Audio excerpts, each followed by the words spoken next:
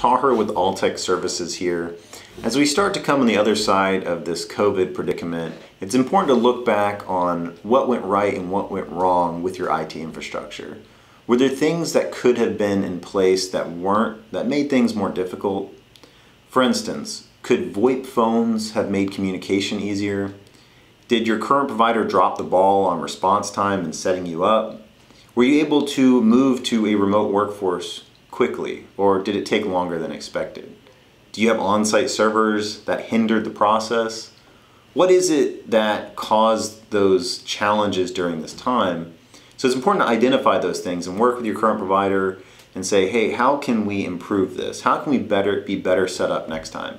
Now, I hope nothing like this happens again anytime soon, but it's important to prepare for other types of disasters or changes.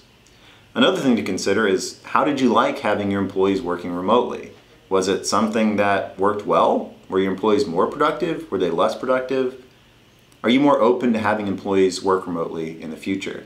So those are just some variables to think about with the IT at your office, and it'll help provide a strategic plan in the future. You know, you can work with your IT provider, hey, this is what I did like, this is what I didn't like, and let's make these types of changes.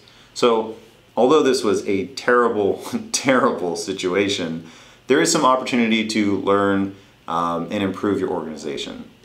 So I hope that was helpful. If you have any questions on changes you might need to make at your own office, please feel free to reach out to me directly, or just call Alltek. We've got a lot of awesome experts here that can help you make the changes you want to make.